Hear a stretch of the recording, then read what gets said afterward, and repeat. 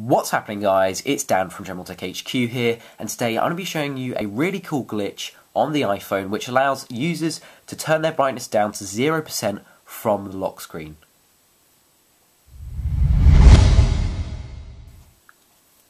So this small but useful glitch is actually built into the iOS software, and I don't think it is intentional by Apple. As I say, you don't actually need a jailbreak to do this. It's really great because if you're in a dark place and you want to use your phone, but when you suddenly turn it on the lock screen, it's very bright and it hurts your eyes or it just illuminates, then what you usually would do is you'd go into settings, go all the way into brightness and wallpaper and turn it down. But with this glitch, it allows you just to control and go to 0% brightness straight from the lock screen.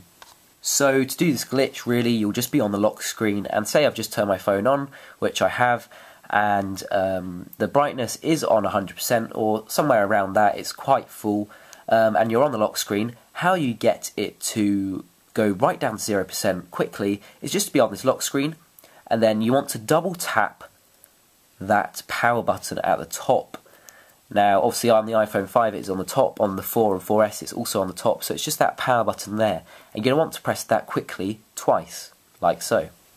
So just to prove that this actually works and to give you another demonstration on how to do it, just go onto the lock screen here, and then you double tap, and you can see there that it has gone to 0 brightness. I don't know if you can actually see in the screen, probably can there, you can see the icons, and that is on 0 brightness.